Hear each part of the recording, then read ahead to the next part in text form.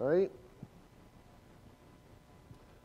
There's two ways to do real estate, to market your business. You can go deep or you can go wide.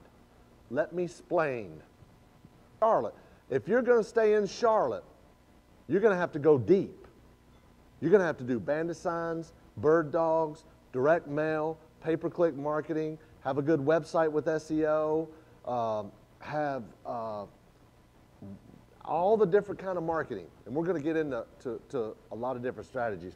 But if you go deep, you're staying in a small area, but man, you got to do a lot of stuff to get a deal, right? I choose to go wide because I don't want to work that hard. I go wide. We get, now listen, if we could get 4 deals a month off of HUD, if we could get another 4 or 5 deals a month off of MLS, if we can get another 2 or 3 or 4 deals a month off of bandit signs, we're done, right?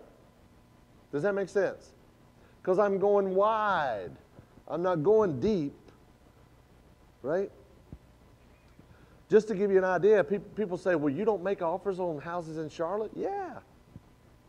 With HUD, Andrea makes an offer on every HUD house in North and South Carolina every day. But we don't get any in Charlotte. Why is that?